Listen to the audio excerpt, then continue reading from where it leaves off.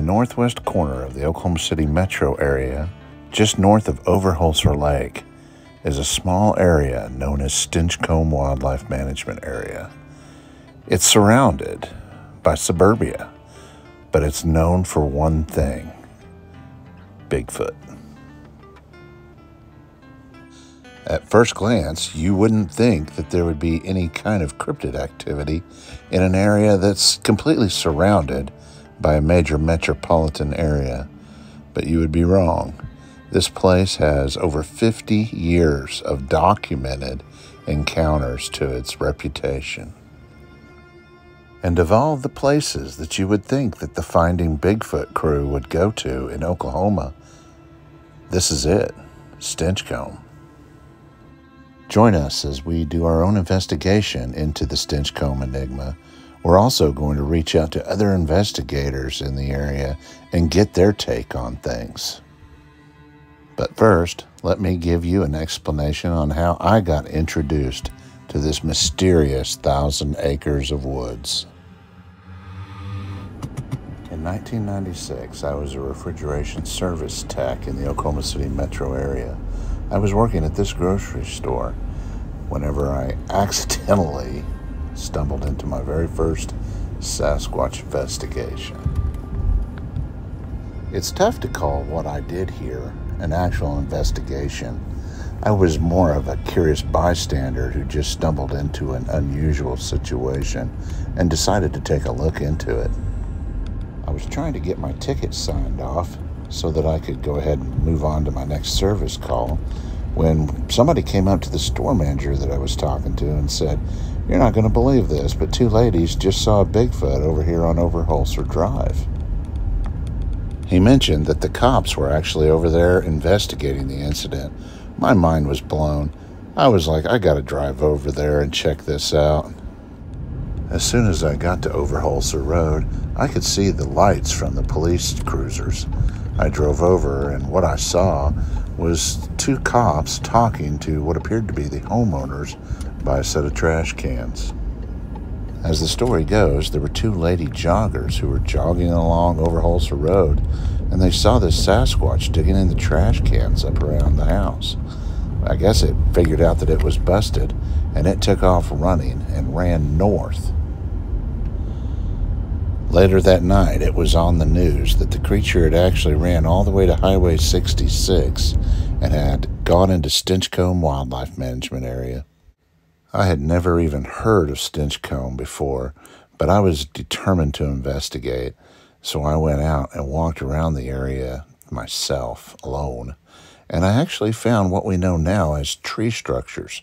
We had no idea what tree structures were back in 1996, but there they were, and they were tough to explain, even back then.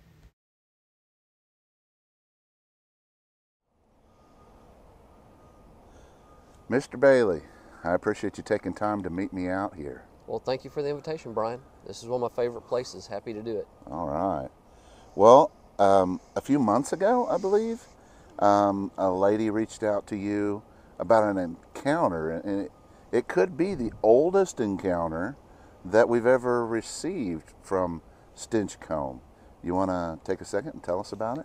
Yes, she contacted us. She had seen the NoBro website and was looking for, she hadn't told anybody in a long time this story, but she contacted me through the email address on the website since I was local, and said that when she was a teenager in the early 1970s, before Stinchcomb Refuge was here, this was just what they called the River Road out here, the river area, North Canadian River, and northwest side of Oklahoma City. And kids would come out here, you know, just to party and have a good time, swim, things like that, fish. And she got invited with a group of her friends to, they're going to have a bonfire out here. And so it was early autumn. It was very warm.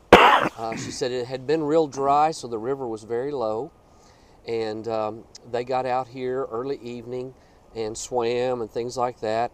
And as it got dark, then they decided that they were going to wade the river. Her and her friends were going to leave the bonfire where there were a lot of other kids and just wade upriver. She said they had waded quite a ways upriver, and all of a sudden began to hear something large moving through the brush on the other side of the river. And then as it got closer, it started screaming and at them, and it frightened them so bad they just turned around and headed back, toward the safety of their group. And she said it followed them, paralleled them, paced them along the river back in the woods. They never saw it. Of course, it was dark. I think she said they had some tiny flashlights, but they weren't working really well. But she said it was a good moonlit night, so they were just trying to get back to the campfire as soon as they could. And she said it stopped just short of where the bonfire was and stopped following them, but they were very, very spooked. She said it was very large. It was breaking branches, things like that. When they got back to the campfire, their friends could tell they were upset, and they told them what happened, but everybody had a big laugh about it. But she said she never forgot that, and has thought about that for a long time. And then when she saw some of our videos and other things about the Stinchcomb Refuge and the North Canadian River, that brought all that back, and she just wanted to make her report, just to record that encounter and document that. That's awesome. People that are older than us, there was even less likely back in the day that they would talk openly about this kind of stuff. And it's really cool that she came forward and shared her story with us. If that happened in 1972, that was over 50 years ago. Yeah. So can you imagine what this place looked like back then? Right. I'm sure it was pretty wild. Yeah. And it's amazing, though, that stories, encounters come out of here up until the present times. It's just amazing, the history. Right. Even though just less than a mile down the road here, you're in the middle of major metropolitan city, but yet you get out here in this 1,000 acres along the river, and as you can see in the background, it's wild and woolly. But yet you can hear Highway 66 over here in the distance. Right. Yeah, you've got an airport just over here to the east. You've got the Highway 66, a major travel route to the south. Yeah. This is suburbia. Right. Right. Yeah. So you've also done work with a group called the North Canadian River Project, and that work goes back several years. And it primarily focuses on this river, right? Right. And can you kind of tell us a little bit about that group and what the kind of work that you guys, research work that you guys have done over the years with them? Well, Kurt Stanley originally started that group back around 2010 or so. And I joined in with it in 2014, and then some other members came in and became active in the group. And we've primarily limited our research on the North Canadian River from the Calumet, El Reno area, over near the casino area, the Cheyenne Arapaho tribal area, Concho, the Concho area. The famous footage, yeah. Right. All the way down here, following the river down to Stinchcomb Refuge, where the river enters Lake Overholser in Oklahoma City. Right. And so, but we had some permission to research on some properties on the river, private properties, right, in the El Reno area. Now we couldn't research on Concho, on tribal land, because none of us were tribal members, but on some land just south of there that was private property that we did have permission, and we had some areas where we could camp along the river and hike, and we located several nice tracks, footprints, and documented those. We had FLIR footage. And, I remember that.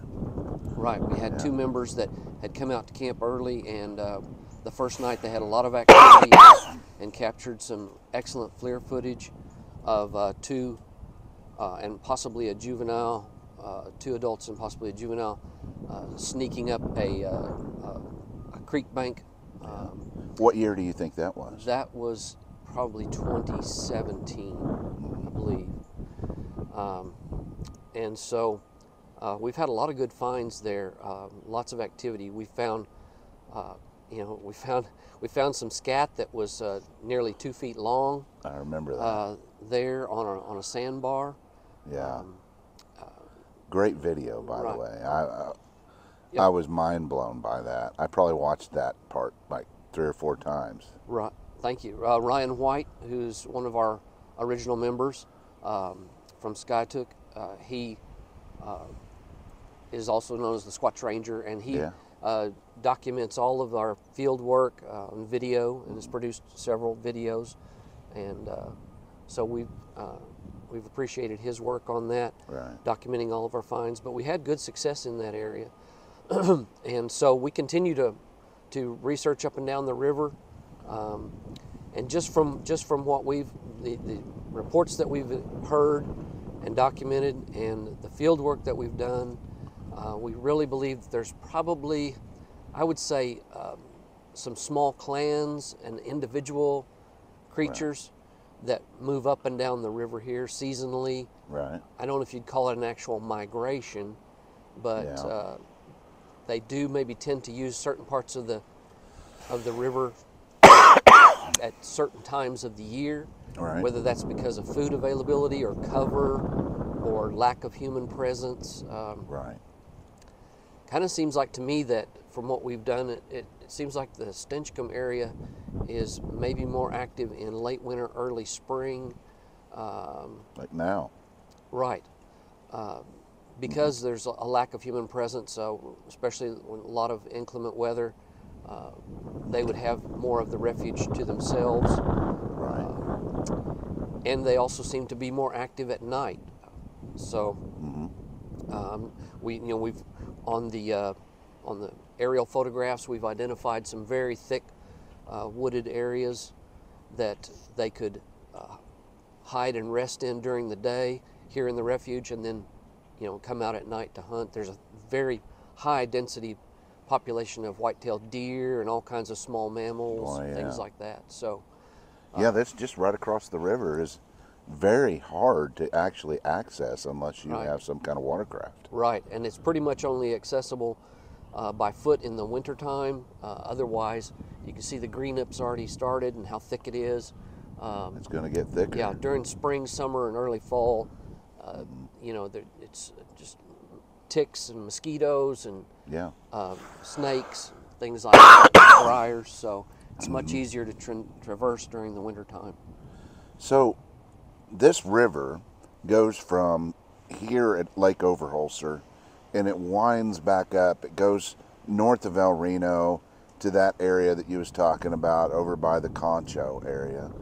But it keeps going on up to Canton Lake, which is, there's also a lot of reports up there that have trickled in over the years. And of course that area, the Canton Wildlife Management area, is massive. I mean, it's divided into 2 sections, one on the upstream side of the lake and one on the downstream side. And there's so much habitat there too. And it makes you wonder, are they moving up and down the river?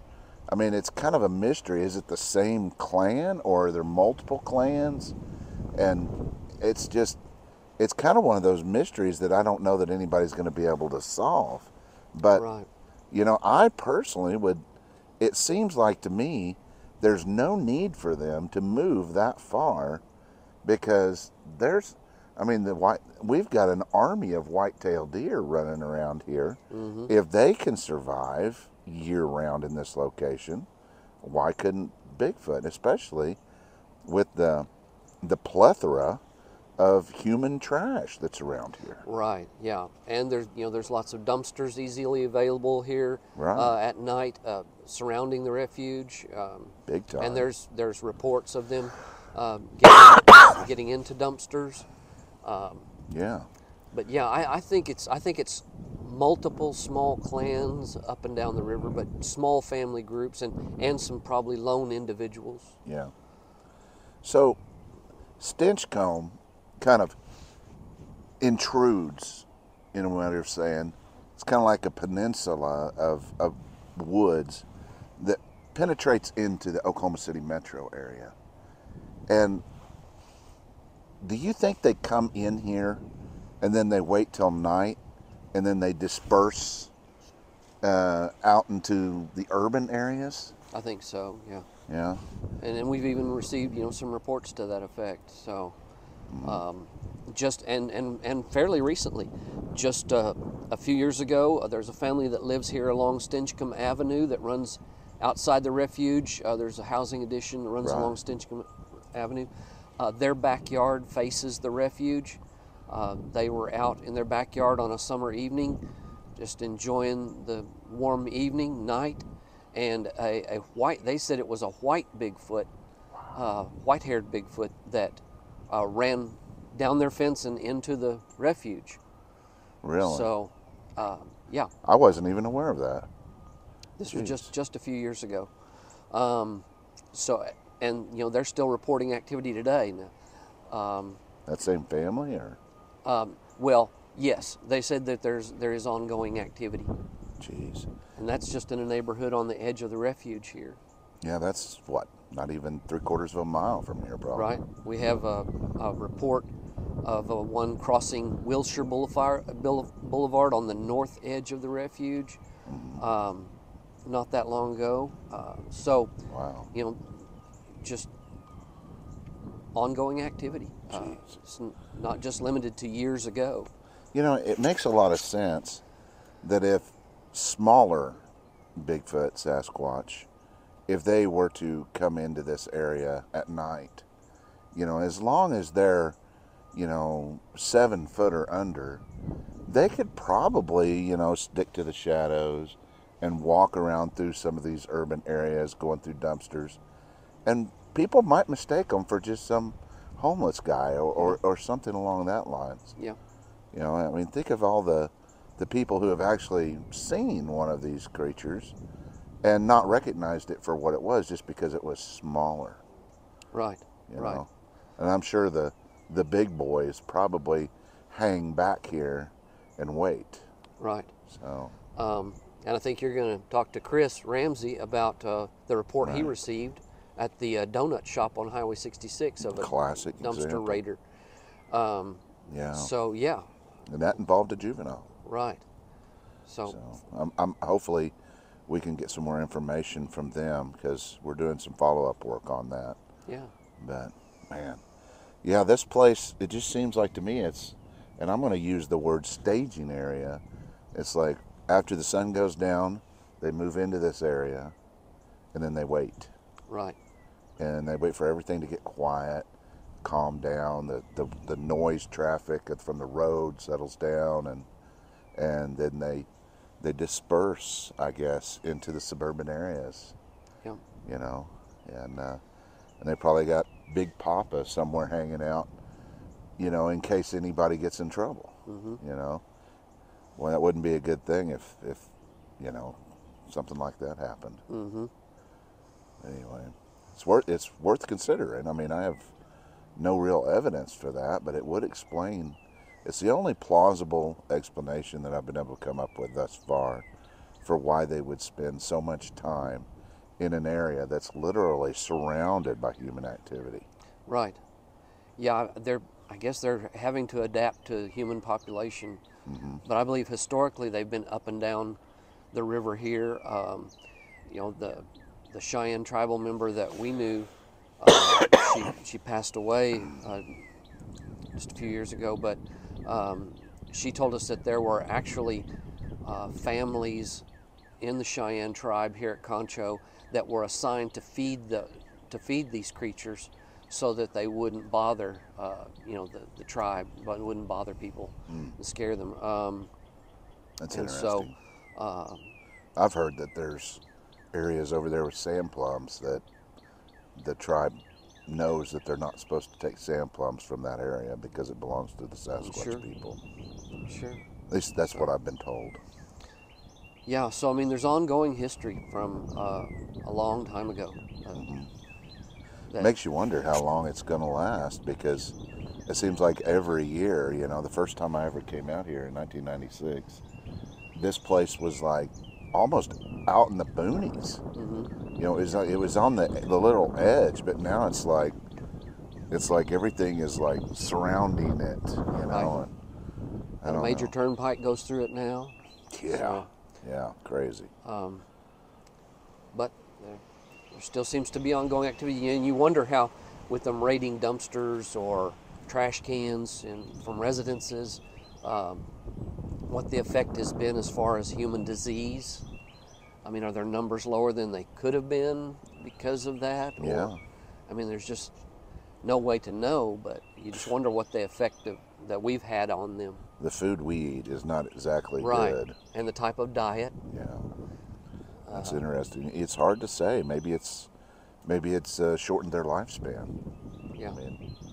I don't know. But, when there's a free food source that's available, and it gives the opportunity to back off of the deer population or the hog population and to just let them grow and increase in numbers, it just kind of makes sense. It's almost like a food management technique. If we've got this unexhaustible supply of free food, it just makes sense that they would take advantage. Yeah. Yeah.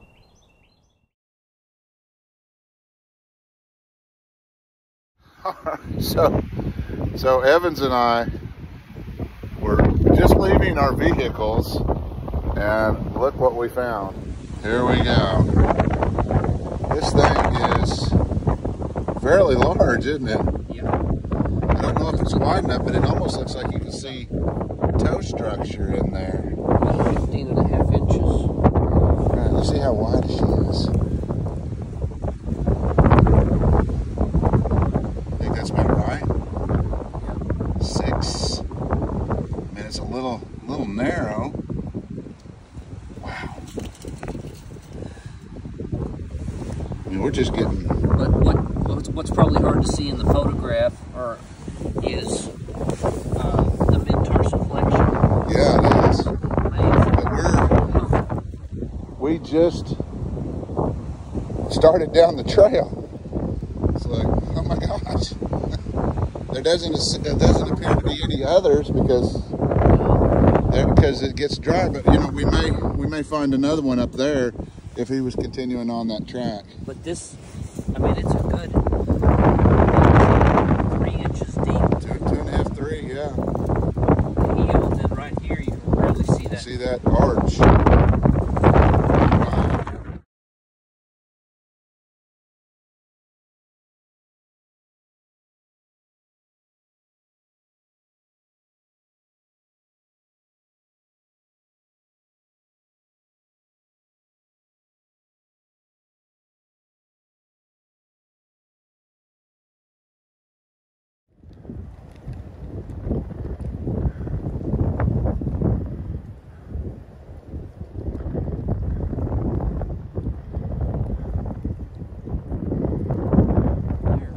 At some point.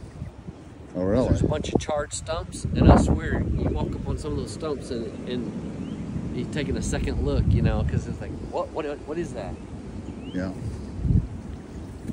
Black stumps will keep you guessing. Yeah.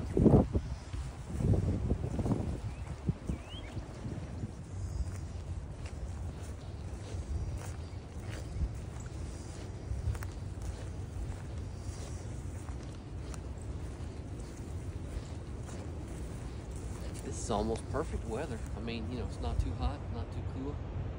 Nice breeze, not roasting. It is nice.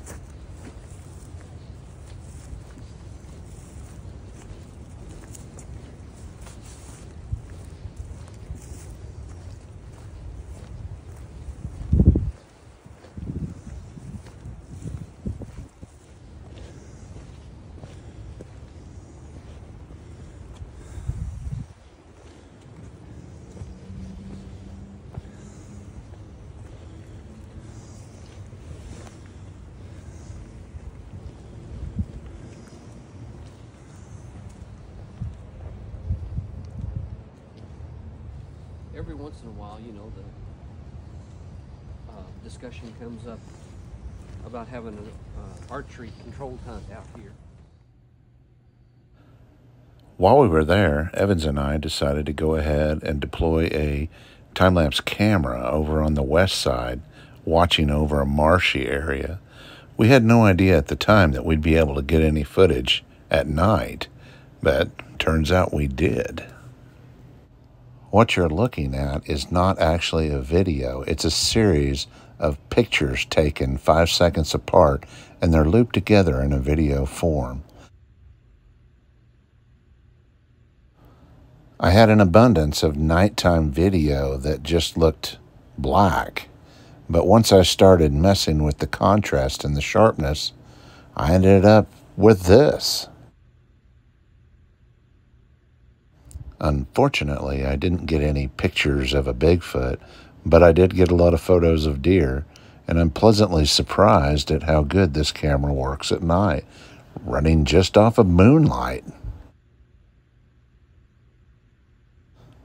The presence of so many deer in such a small area, this close to suburbia, just kind of backs up the fact that there's a lot of food sources for the Sasquatch here in the major metropolitan area. Jim Whitehead. Howdy. Thank you for taking time to be a part of this project. No problem at all.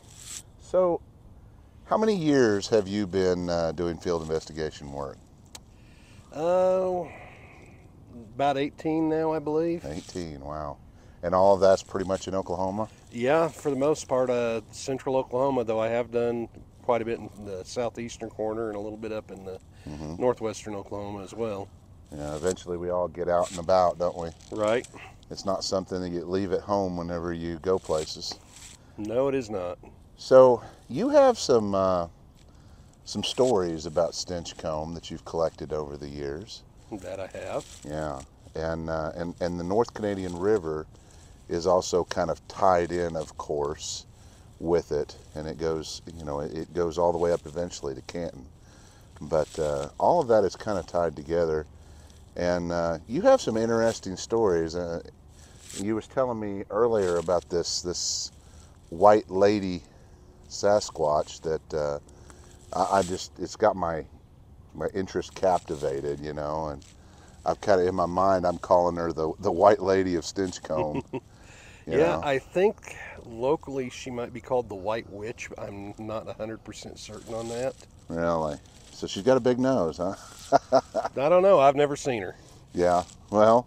When was the first encounter that you've heard of? Well, I believe the first encounter was in 1996. No, excuse me, 97. 97.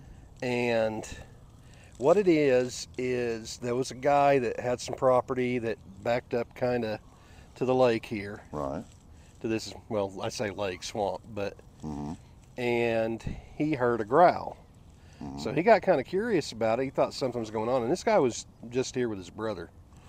And he had a big old Rottweiler, and he opened the back door because the growl was basically in his backyard near his shed. And he thought he might have had a coyote or something like that in there. Right. So he opens the door, the Rottweiler runs out, and the guy's essentially looking from his kitchen window. And about that time, he sees an arm reach out and grab the dog by the neck and lift it up. Uh-oh. And the guy gets to looking, and he sees this thing step out. And he said it was taller than him, at least 7 foot, maybe more. And it was covered with long white hair.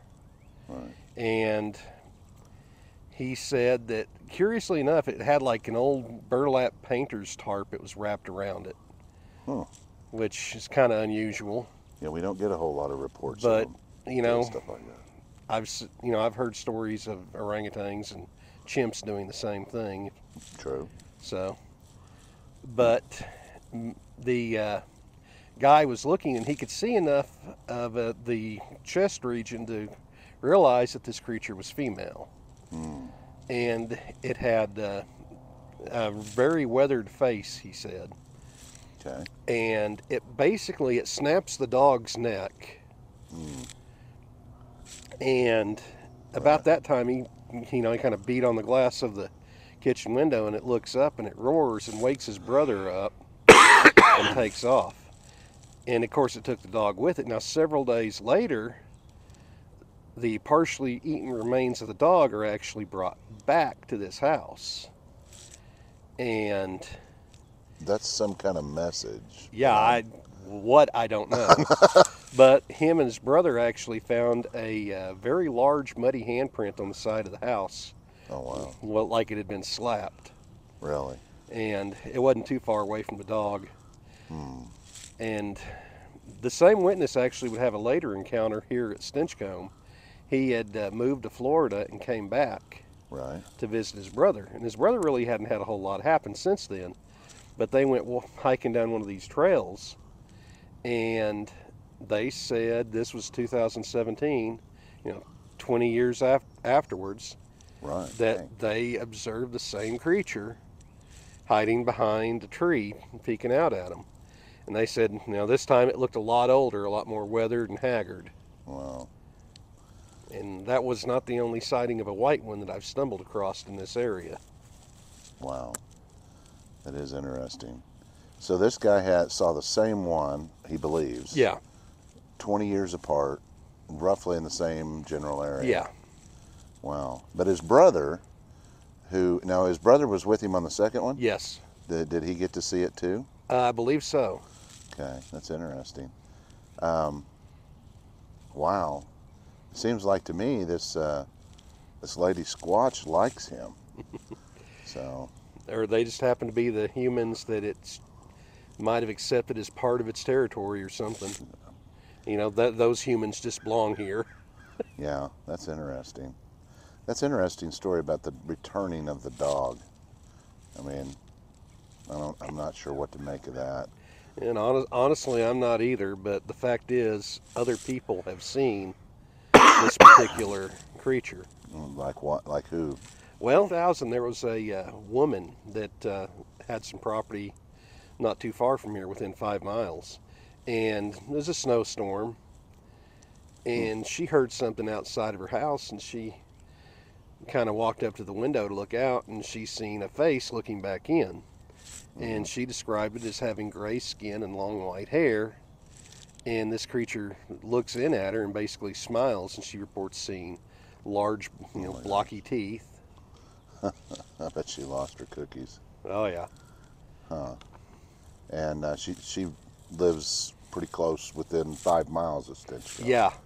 I'm going to guess it's probably not too terribly far from the river. No, actually, when I was looking it up on the map, I believe her place is probably within a 1/4 mile of the river. There you go. You wonder how much they go up and down the river. Oh, yeah. Was there any other reports? Yes, there was. This one was in 2008. A witness had been hearing some noises outside of the house, and something smacked the side of the house. Oh, yeah. Classic Bigfoot behavior. And basically, he went out to kind of check it out, and as he was going out, he noticed something looking in the window just like before. And again, it's a white furred Bigfoot. Right. So. She's pretty nosy, isn't she? Yeah, well, probably prowling around looking for snacks. Probably. The Rottweiler didn't hold her for very long, I guess. Not over 20 years. Golly. So that's 4 reports that you know of this white Bigfoot. Not all of them are confirmed to be the female. Right. But we're kind of going to connect the dots.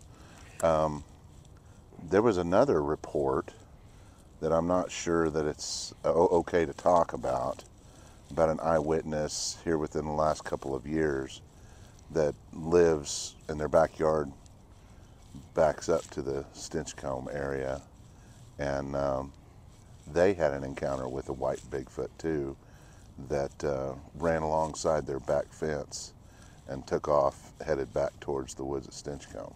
Yeah. And that was from a completely separate source than you. And does that sound like any of the same stories, or completely separate to you. Again, it sounds like it's probably the same creature to me. I mean, So 1997. When's the most recent report you have? 2017 for the White Witch, I guess, or White Okay. Lady, whatever we want to call her. But 2017. Excuse me. Right, and I think that that report that we received, that I heard of, it did not come in through Red Dirt Cryptids. I think it's newer than that. Yeah. So. So she's been around a while.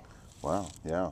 It's interesting, whenever you have one of these, Sasquatches that have an identifying mark, sometimes that gives you some insight into their age and their longevity. Well, I don't think it's her age that necessarily made her white. It may just be natural coloring. But she's a good example of what I call a repeat offender. Where you have offender here. Yeah. Yeah, I like that. I may plagiarize that. It's where you have, I kind of use this to describe several other encounters that I've been investigating, where you have a particular individual with a particular marking or color pattern or something that makes it really stand out, that gets seen by multiple witnesses that don't know each other over a lengthy period of time. And that is honestly something I've never heard skeptics give a good explanation for, because every witness should see the uniform Sasquatch or be whatever their expectations are.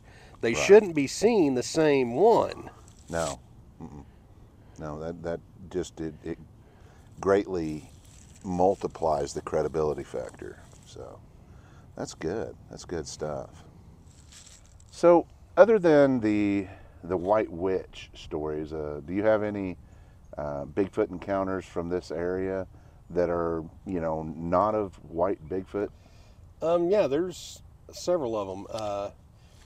In the 1990s, I don't have a specific year. The witness couldn't remember. Right. But I kind of assume it's the later 90s. There was a witness about 5 miles from here. Again, wooded area and not too far off the river. And they reported hearing something prowling around outside of their house, and I believe their house got slapped. And the guy goes out to his front porch to kind of investigate, and he goes out to his front porch, and he's not alone. There's something standing on the porch. Oh boy. And he said it's about 8 feet tall and dark colored. And he looks at it, and then it just kind of turns and makes a beeline out of there. Huh. 8 feet. Man. Kind of makes you wonder if they had dog food out on their back porch or something. Probably. I've heard stories of that. Huh. Any others? Yeah. Was that pretty close to the river? If I remember right, it was extremely close to the river. Within a half mile, I believe. Wow. Okay. But then this isn't really a sighting, but it was an event that happened in 1996 that scared a bunch of teenagers half to death, and this actually would have been down at the lake itself. Okay. There was a group of teenagers, and they parked out there just to hang out on the Saturday night and have fun down at the parking area down here at Overholster. Right. And they were the city had been doing some construction out there on the parking area. Right. And they had a bunch of those concrete bumpers. Oh, those stacked tall up. ones? Yeah, they're about 4 feet across, just enough to stop you from going across the front end of a parking lot. And they were installing those. And again, there's a stack of them sitting there. Well, these teens pulled up, and they're just hanging out in their van, laughing, joking around, just killing time.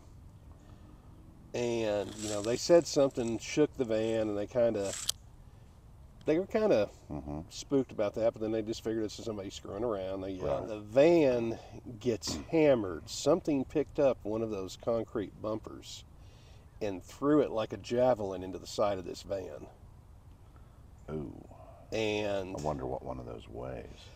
I actually looked them up, and I'm going to say the ones now weigh 275 pounds, and those are of less dense concrete. Right. So it's probably 300 pounds. Jeez. Yeah, I mean, it wrecked the side of that van.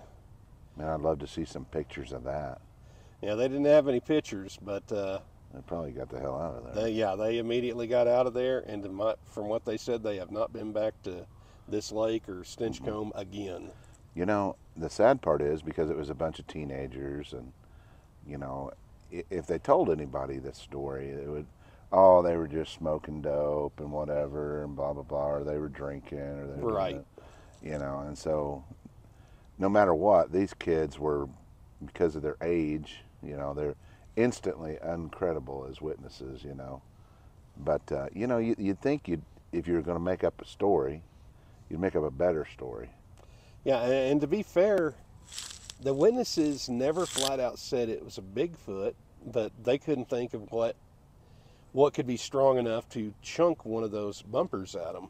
Right, exactly. I don't know. I wouldn't want to meet it in the dark. No. So, well, maybe I would, but it's like peace. What else you got for me? Okay. 2009, there were, again, this is back out to the west here, about 5 miles. There were some teenagers that were hiking, and they went up this dirt road that goes up to the river. And there's an old homestead that's long since been abandoned and Right. fallen apart, but they wanted to go see that homestead, and they're walking up this dirt road, and it goes through a wooded section, not unlike the area around here. Mm-hmm. And this is the middle of the day, mind you. Really? Yeah. And they're going up this road, and much to their surprise, you know, I can't remember, it was maybe 15 yards into the woods, they see shapes moving around. Plural? Huh? More than one? Yeah, there was at least 3. Oh, wow. Oh. And they said they were dark, maybe blackish brown, Uh-huh. very tall. And the nearest one to them kind of stood up, and they, based on the body language, they said it kind of puffed its chest out a little, Right. like it was, you know, kind of getting aggressive with them. Then it drops to all fours and charges them. Good gravy. And the kids took off, I bet. you know. And what year was that? 2009. Yeah, 5 miles up there. That's up into the Yukon area. You know, it's closer to Yukon. pushing the Express Ranch area. Yeah, that's interesting. You know, when I was living in Yukon when I was younger, I was told that the very far, what would be the northwest corner of Yukon, there's kind of an area there that's not as, what's the word I'm looking for, a little more economically challenged there in that area. And I was told years and years ago that there was a monster that people were seeing getting in their trash cans in that area. But, you know, that was before I was documenting anything, and I really didn't have a clue what I was doing.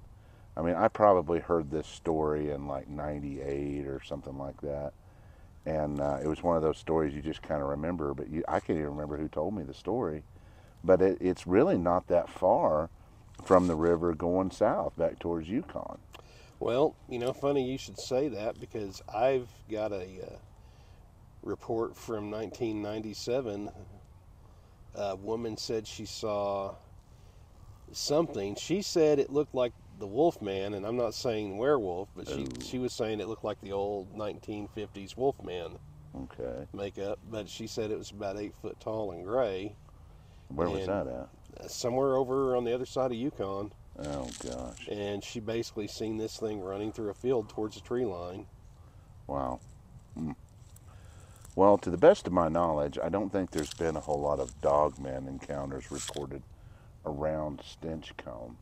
I mean, bare minimum, it's if there are, it's a lot less than what we have with the Sasquatch. Well, personally, I'm of the opinion she saw a Sasquatch, and she's describing it looking like the old Lon Chaney Wolfman. Well, you may be right. I mean, I could see where, you know, a lot of our Sasquatch around here are kind of tall and lanky, and, you know, she might have put 2 and 2 together. Yeah. I mean, I believe that a lot of distant dogmen reports get misinterpreted as, Bigfoot, and vice versa. I think it's hard to, when you're talking something that's, out past 50 yards. Yeah, right. You're just seeing a big black shape. Right. So I'm sure there's going to be some misinterpretation on both ends. So. Oh, yeah. Anything else you got? Yeah, there's at least one more in my files. This was 2012. We were still recovering from that big drought. Okay. And, a lot of the animals during droughts will actually move closer to town because there's food and water near human settlements. Right. And this actually occurred on that side of Stinchcomb in a housing addition that kind of comes up, within a block or two of Stinchcomb. Right. And there was a family there, and they started hearing stuff.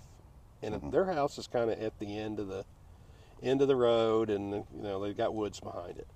And they were of the impression, they got coyotes or something out there. Right. Something was getting into the trash. They were hearing noises. Raccoons. It's always raccoons. Yeah. Well, Until it ain't. the wife of the house got up in the middle of the night after hearing noise. She went to go check it out. I think she was actually going out to smoke, is what she was. Right. But she wasn't going to tell that to her husband. Yeah. But basically, they see something getting into their trash, or she sees something getting into her trash, and she says, whatever it is, it was extremely tall, very lanky looking, but it was covered in gray hair. Right. And strangely enough, it looked at her, and she said the eyes reflected back yellow in the porch light. And she described the facial features as almost feline. She said it kind of, the width of the nose kind of reminded her of like a lion's nose. Interesting. But the creature howls at her.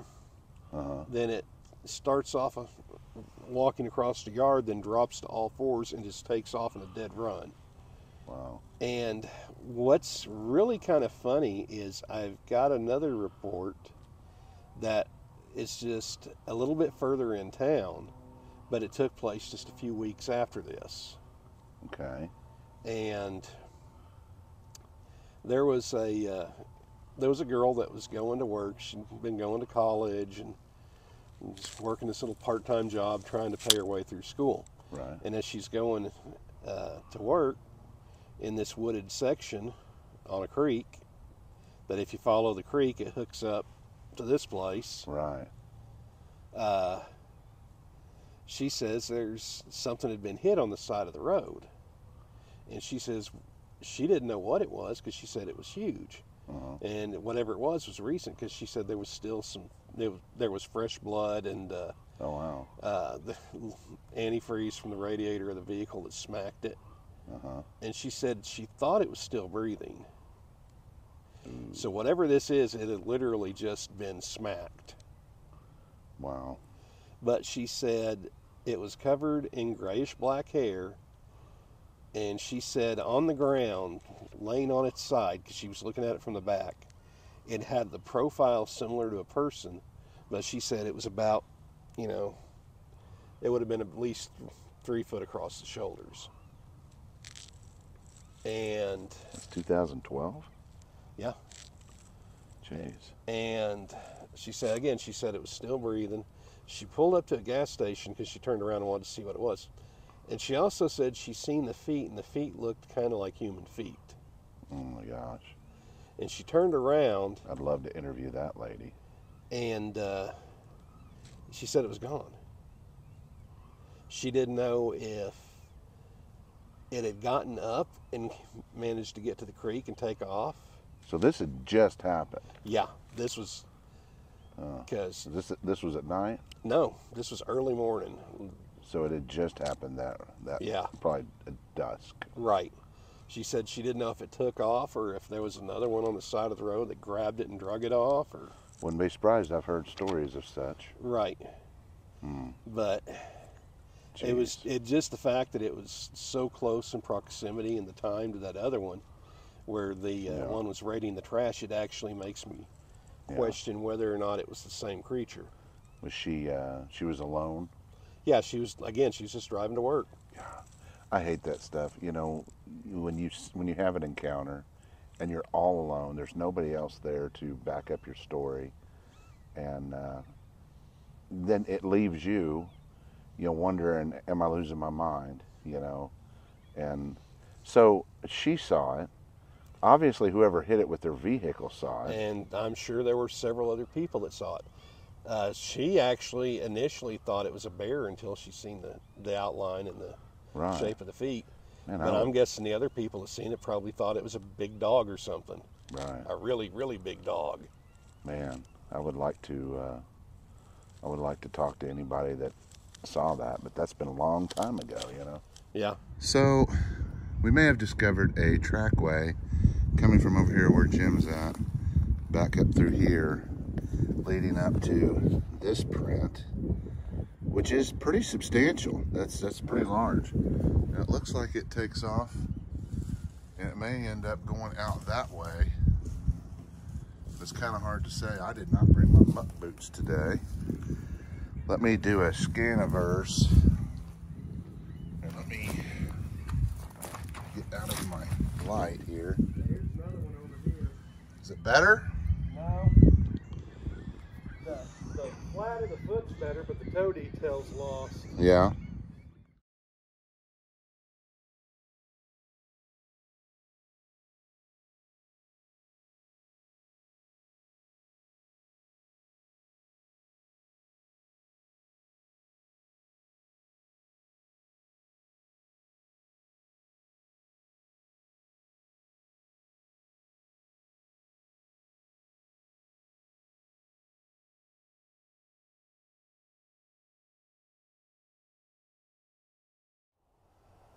So Chris, you have a interesting story that came your way a couple years ago that took place right on the outskirts of Stinchcomb. You want to tell us a little bit about how you came to hear that story and what happened? Yes. So this was about 2017, right after the incident happened.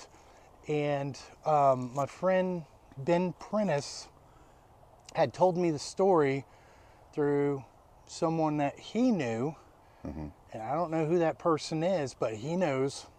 So it was that, and I guess the Bethany Police Department was involved. But good luck trying to find that information, basically. You'd almost have to have somebody on the inside, yeah. Yeah. So, like I said, this was 2017. I don't remember what months it was, but he had told me, Ben Prentice had told me that he had heard it from a source, and he was friends with certain people that had the inside of this. Right. And so he people we don't necessarily need to put that information out there. Correct. So the story goes, over at Stinchcomb, right at Council in 66, there's a big bridge there, the old bridge. There is a donut shop over there, just west of Council and to the south. Right. Okay, this was sometime in 2017. The donut shop had an employee. We don't know who it was. We don't know if they're still there or if they're gone. This was in 2017. So supposedly he gets to work. He's taking the trash out between 2 and 3 a.m. and there's a dumpster behind. He comes out there. He throws the bag of trash into the dumpster, and he's startled, and something comes out of the dumpster, and it was a baby Sasquatch, baby juvenile Sasquatch. Is that correct? That's around the description that I received. Right. And I'm hearing the story, and I'm sitting there thinking to myself, there's no way. There's no way. The donut shop employee, he just sitting there watching this. There's a mama Bigfoot, because They said it had breast. And the mama Bigfoot picked up the baby out of the trash dumpster, picked it up, put it on the shoulder or the front area right here, and the thing took off going north across Highway 66, across the road, going straight into Stinchcomb. There's a wooded area that's right across the highway there. Yes, correct. Wow. And so the mama Bigfoot wasn't in there initially, but as soon as the baby was discovered, she appeared in short order. Yeah, she was hidden, and she popped out from behind the dumpster and really startled the employee. And Jeez, I it can went imagine. that direction, and I could only imagine what that employee has to say or what they could emphasize on this subject right now. Time to make the brownies. Yeah. Not donuts. Exactly. Here I'm going to take you around the back side of the donut shop right off of Highway 66. Give you a look at the dumpster where the employee had the encounter. I'm going to speculate that the mother Bigfoot was on the back side of this Connex. As you can see, it's pretty dark back here at night. So, Ryan, you recently got a report that came in through the NOBRO group that was fairly recent about a man and his daughter that had some unusual encounters down there. Can you tell us a little bit about that? Yes, I'd be happy to tell you about that. So, we were on a fall camp out at Boggy Depot. You were there as well. Mm-hmm. And I set up a phone interview with this eyewitness, and we talked to him over the phone and did a phone interview. And so he and his daughter, it started out, they saw the episode, season 3, episode 3 of Finding Bigfoot, where they were actually in Stinchcomb. And I'm going to call him Mr. H. Mr. H said to his daughter, we live so close to there. And she was like really into it, and she wanted to go see Stinchcomb. So this was around 2012, 2013. And so they started hiking at Stinchcomb, and he says that the very first time they were there, they did find a track. And so that kind of got their curiosity and everything. And they also heard some tree knocks. And so that was just like really neat. And so they kind of started a tradition of hiking there very often. And they weren't thinking Bigfoot at this point, but they were having fun hiking. Around 2020, Mr. H was hiking with his girlfriend, and they started hearing these tornado sirens, as he describes it. He actually thought it was a tornado siren at first, and he's like, "You hear that?" to his girlfriend. She's like, "Yeah." Then he started thinking it was an alarm, like from a house nearby, because there are houses. You can see houses if you're hiking the perimeter road. Right. And so he was thinking it was an alarm. And so anyway, they heard 4 or 5 of these tornado sirens. And that really baffled him.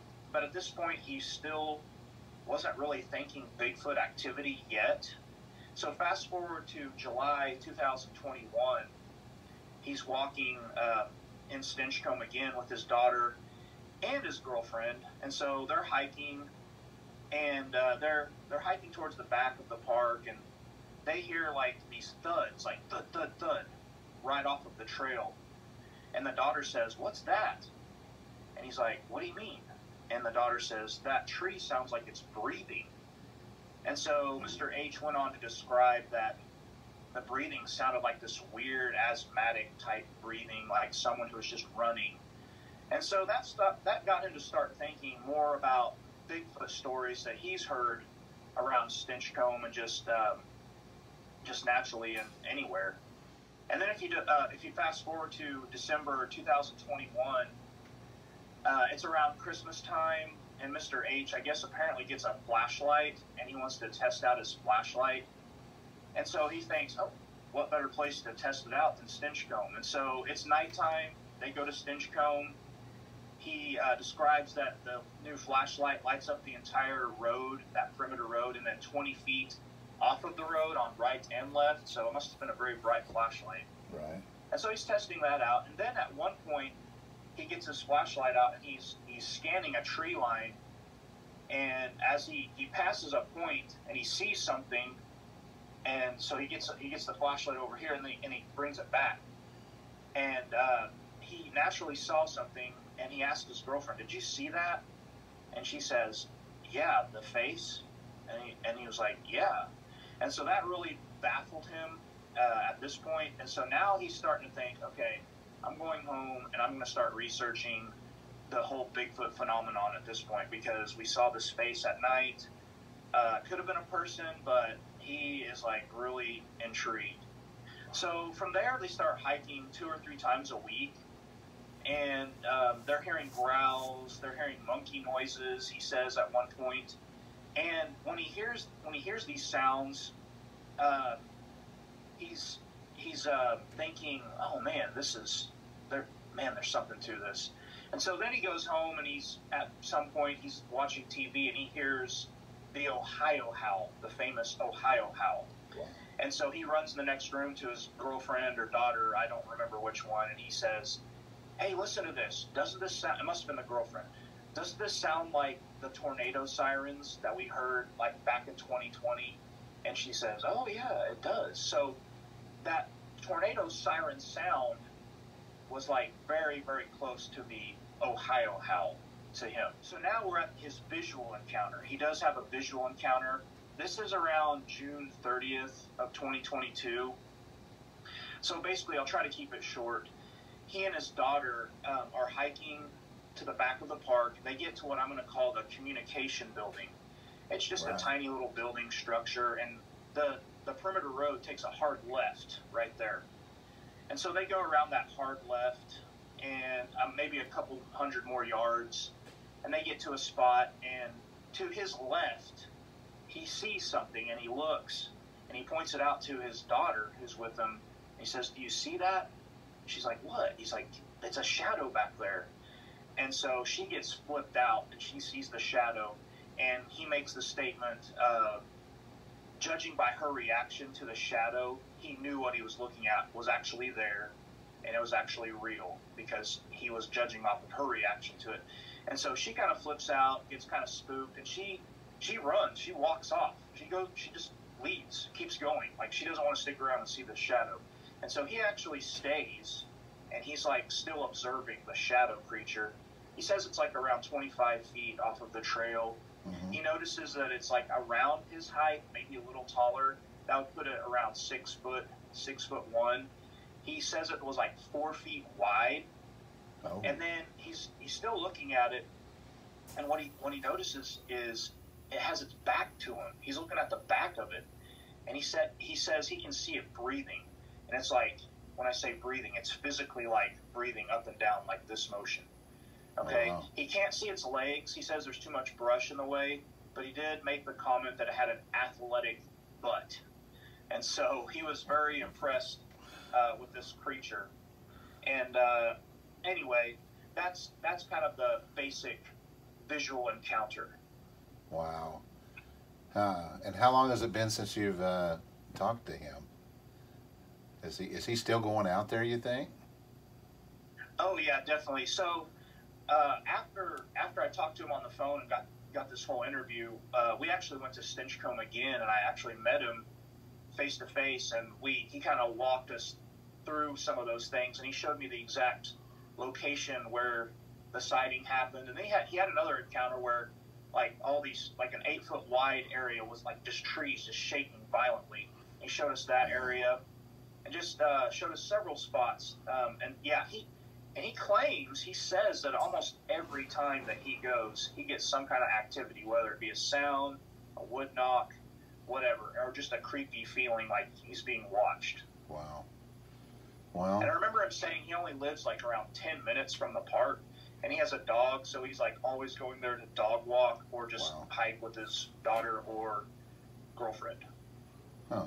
I wonder if the happenings are more frequent when he has the dog. That'd be interesting to ask. But no, that's a great story, and that's pretty cool that you got to actually go out there and meet with him and actually see the location. We don't get, as investigators, we don't get to do that near often enough, you know. So it definitely helps that it was a park, like a park, because yeah, what you're saying is a lot of times sightings happen on people's private land, and that's the reason they don't want to share the location, because they don't want people poking around their land. So since this was like a public park, yeah, he had no problem sharing the location with us. Yeah, yeah, and people already knew about the situation out there anyway. So, wow, that's really cool. I appreciate you sharing that with us. Hey, no problem. So, you've actually found evidence out here at Stinchcomb yourself, right? Correct. Yeah, Dustin Clark and I were out here, I believe in 2017. We were on the east side of the wildlife refuge, and it was cold. I know it was winter time or late fall, and we walked upon a couple sets of tracks. They weren't like super large like a lot of Bigfoot tracks. They weren't, 20 inches or 16 like other tracks that we have found, but they were on a utility road that was going through there. They were walking side by side, and it was just odd that they would be, barefoot in that type of weather. And they both went side by side for quite a while. Maybe there might have been 50, 60 of them, maybe 70. Then they both veered off in opposite directions and went into the timber. And so we just found that very odd, and we took a few photos. I didn't have a tape measure or anything like that. We were kind of just really weren't very optimistic about the area, and all I had was that dollar bill for reference, and you see it in the photo that I sent you. So.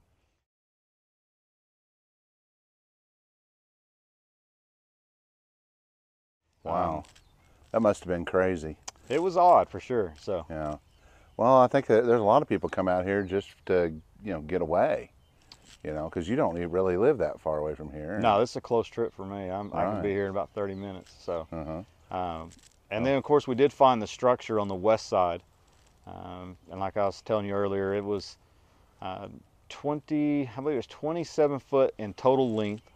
It was 12 foot wide at the base, and about 8.5, 9 foot in the center. And it was just kind of like this, made a little peak like that, had an opening on both ends. Right. And on one end there was a well-used game trail going through there. Oh, wow. So we found that odd. No saw marks, nothing like that we could find. Now, this is not the one that's over there that everybody knows. Has labeled. No, sir. No, not that one. What is that? Bigfoot's home? Or Bigfoot, yeah, Bigfoot's hut or something that they label. Used to be a tarp in there. Yeah, no, not that one. This one's over here where the it's not as accessible. I'll say that. So. Okay, interesting. And that was what, 5 years ago? Yeah, it was probably around that same time, 2017, 18, right around there. So. Wow. Well, when you spend time out here, you're eventually going to stumble onto stuff. And the funny thing is about this place, a lot of people come here, but very few people go off trail. Yeah. Yeah, a lot of people don't like going on trail there. I mean, they're not made for it. They're not dressed for it. They're not prepared for it. You'd be surprised how many people are afraid to venture off in unknown areas, especially people that live in the city. They didn't grow up in the woods like a lot of people. So maybe they should be. They might be if they knew what was walking around here. So. Well, thanks for sharing your story. You bet. You bet.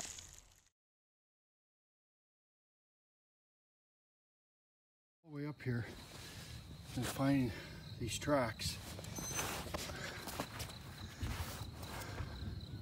Looks like they're like clawed toes. That's where the arch should be, and then the heel. I wear size 12 boot, and they're all up and down this trail. Found one worth really, really good. They're older. Some have toes. Their big toe is just freakishly longer than the other toes, like an inch longer.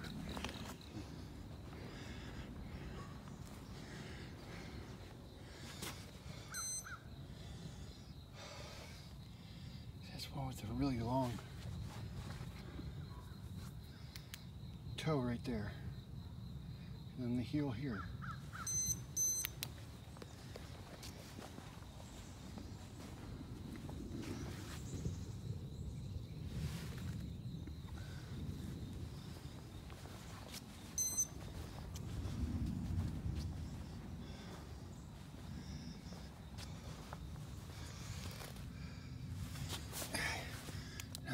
There's the heel.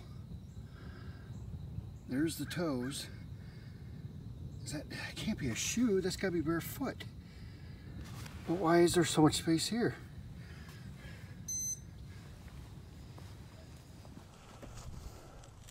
So, Mr. Whitehead, why is it that you think that Stinchcomb has such a high number of reports coming out of here? Well, I think it's like a lot of areas where you have wildlife congregating on the edge of an urban center. It's good habitat. You've got an excellent travelway wildlife corridor in the form of the river flowing through here. Mm-hmm. On top of that, us being so close to town, and with the additional resources that are already here as far as edible plants and game, you've also got people coming out here and eating their lunch, throwing their trash away, and town's literally right over there, so they could sneak in at night and raid trash cans. Right. Do you think that's a pretty common thing? More common than people think. Yeah. So I mean, it's just an easy place for them to get in here, and I'm not saying they'd be here 24/7 year-round, but they could come in here and hole up for a few days and kind of refill their batteries for a little bit before they move off to wherever they came from. Right. So bare minimum, it's a layover point or right. A staging area, right? But it is possible. Do you think it's possible that they might live in this general area year-round? I would argue it's probably too small for them to be here permanently. Makes you wonder. But if it's like a lot of the areas, they're probably here, maybe every couple of weeks. Right. It is small, but it's also the way the river moves through here. I mean, you couldn't catch one here. No. I mean, all it's got to do is cross the river and it lost you. Well, to be honest, you look out there at all these reeds, there could be one out there just kind of squatting down, hunkered down, watching us, and we wouldn't see it. No. Maybe that's where it sleeps during the day. I don't know. Well, thank you for your time. Mm-hmm. So, Ryan, you've been investigating Stinchcomb now for several years at least. What is it about that particular location that makes you think that, what's the reason behind all these Bigfoot reports coming out of such a small area? Yeah, so Stinchcomb is roughly 1,000 acres, and it's right there, I guess, on the northwest boundary of Oklahoma City, Yukon. And so when you venture further out from there, you're getting into northwest Oklahoma, and the North Canadian River runs through northwest Oklahoma all the way up to the Woodward area. And anyway, so I think that what's happening is possibly the Bigfoot are traveling along those river corridors and staying within the trees along the river. And once they make it to the Oklahoma City area, I mean, they can't go into the city, so that's kind of a dead-end spot. And they have the water resource of Lake Overholser. They have the North Canadian River, and then they have that 1,000 acres just to hang out is what I think is happening. And I always thought that it was like just kind of I call it a truck stop or a dead end for them. Yeah. And so they would just hang out there temporarily, and then they might go back up north or somehow venture around Oklahoma City and hook back up with the river somewhere. And interestingly enough, here lately, one of our investigators for NOBRO, the Native Oklahoma Bigfoot Research Organization, Scott Starr, he's actually been getting reports south of Overholser, and he's actually gone out there and investigated, and he's thinking that they're making their way around that area south of the lake and then venturing on, continuing on south or southeast. So that makes sense. I just think it's an interesting spot, so close to Oklahoma City. Just naturally, you have to stop there and not venture into the city because they're going to be seen. So they have to stop there and hang out in the 1,000 acres of wooded area. Do you think that they wait until nighttime and then they come in and maybe raid dumpsters or something? I've heard stories of that. Yeah, so that's probably happening. Yes, we do have the stories of that happening, and there's a donut shop nearby. There's a story all along with that. I don't know all the details of that story, but so yeah, I do think that's happening. When I've gone out, we've seen shelters and interesting structures, maybe like a possible blind where they're hanging out in and waiting for a deer or something to come along the trail. So there's probably some daytime activity as well, but yes, I think they definitely come out at night. I've personally heard a wood knock at night, and an eyewitness that I've talked to, he says that according to him, they're coming out at dusk, and he's had several encounters. Wow. Wow. Well, that definitely kind of sheds a little light on everything, and I appreciate your input because you know, the more heads we put together on this topic, you know, maybe we'll come closer to getting some answers. Brian, why is it that you think that Stinchcomb, for being as small as it is and as close proximity to the Oklahoma City metro area, why do you think there's so many Bigfoot reports that come out of this tiny little area? Well, I think what people fail to remember and realize is this isn't how it always was, right? Oklahoma City has kind of developed around this area, around the river, and of course they built the lake, it's man-made, but I think we've kind of had so much growth in the area that it's funneled these things into this area. And I think that's the biggest part, and we, you know, we tend to forget that this area didn't look nothing like this 100 years ago, but this has always been home to them, and we've moved in on their area. And so as we develop and continue to develop, we're just kind of pushing these things into tighter areas.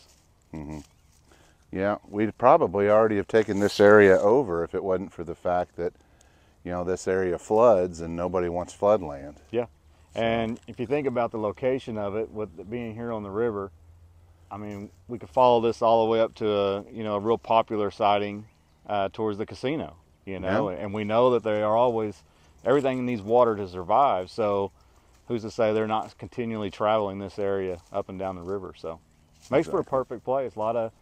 There's a lot of wildlife here. There's wild hogs here. There's deer here.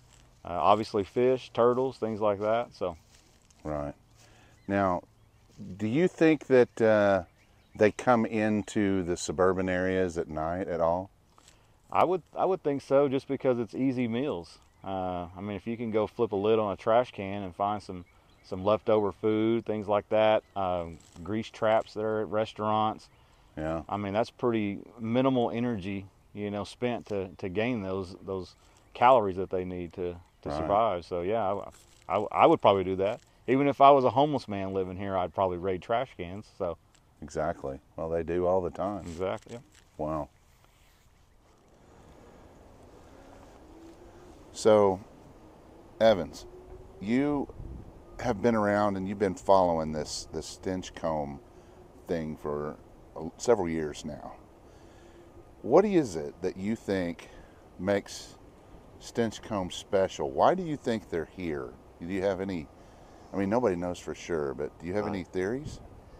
Well, you know, I've been looking into it since 2014 when got involved with the North Canadian River Project, and it just seems like the North Canadian River corridor, all the way over through El Reno up to Calumet, probably on further northwest.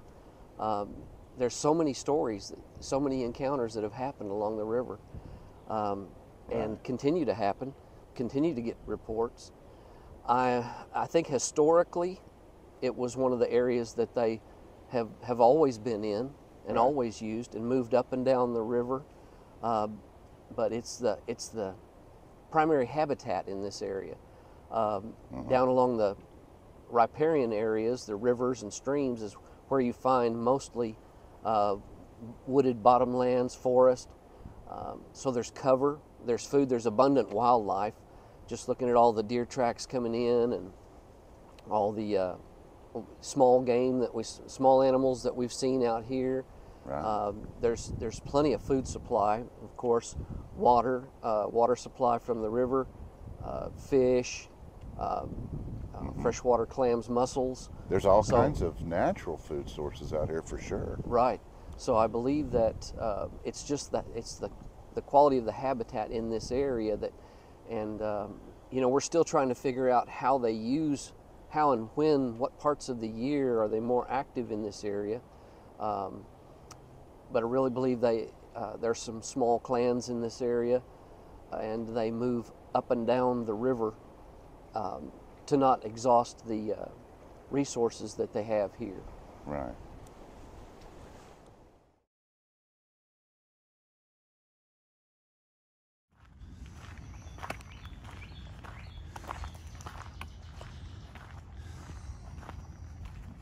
Okay, it's time to retrieve the audio recorder that I left out. You can see it here. Let's see if it's still running.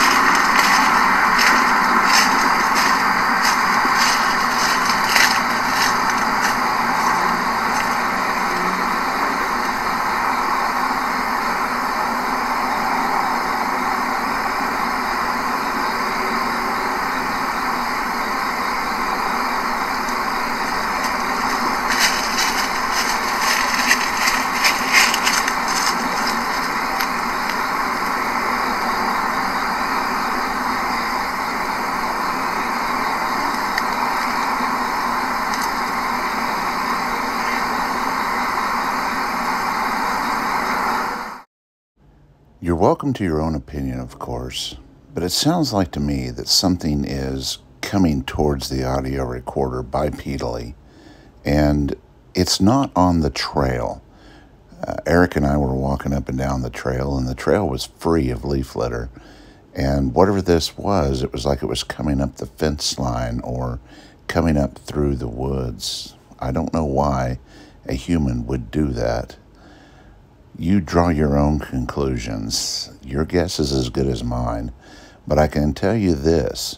When we came in on Friday, and this recording is from a Friday night, the trash dumpsters up at the stadium were full.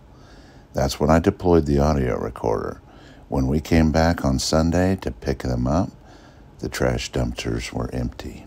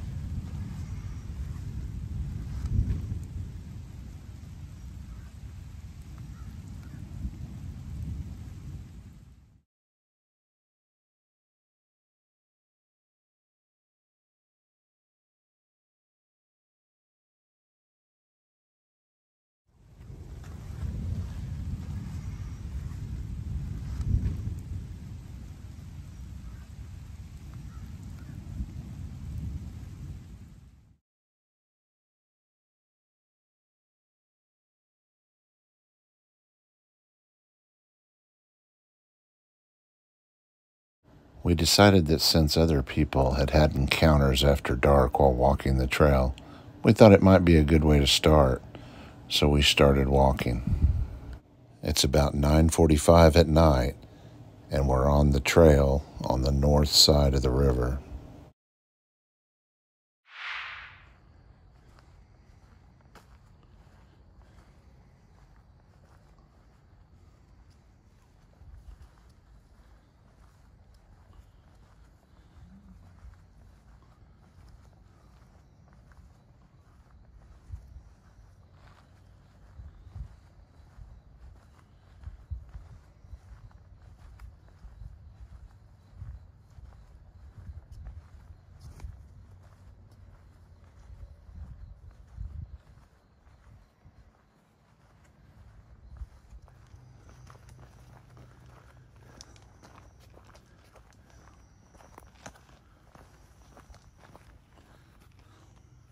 Watch out, it's muddy.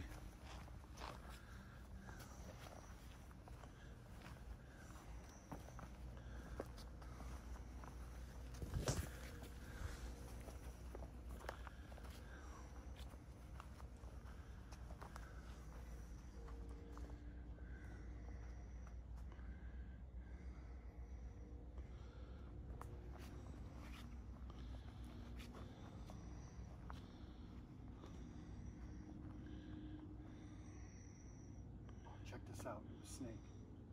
Is it? What is it?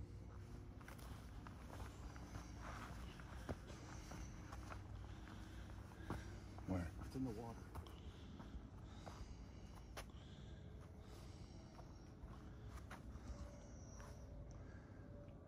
Oh, yeah. You see it? Yeah, shine your light on it. That's a pretty big snake. Is it underwater?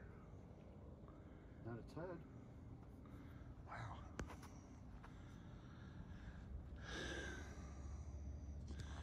Shine your light on the bank. Oh, you gotta hit it with something? Whoop, there it goes. Oh, it's gone.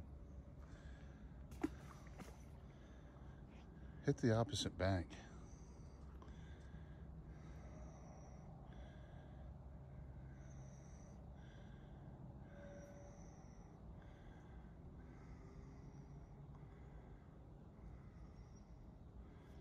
Cool.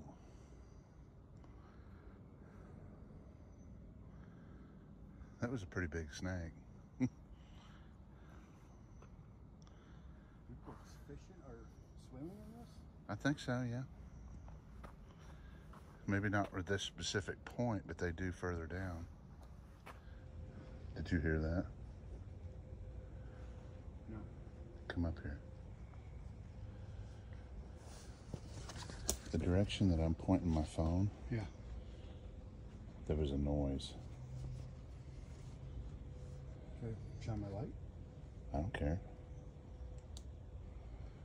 Like how far out? It was a little further this way. Yeah, but it was further out. It's almost like it was coming from the road.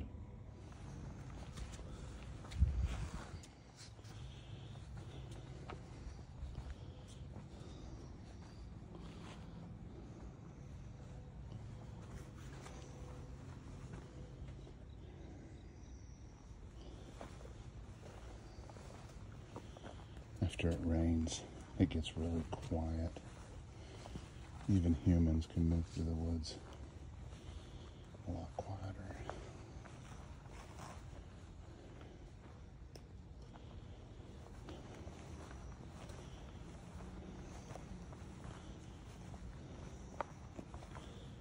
Yeah.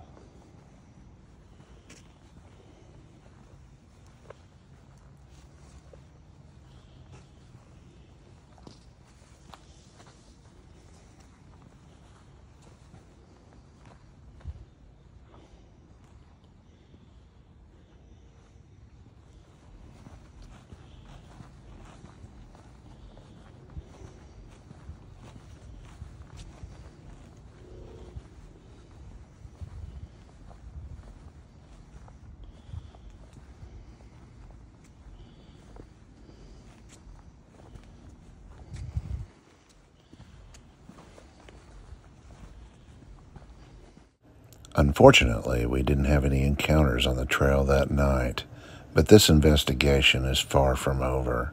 This place will be the subject of investigations for many years to come.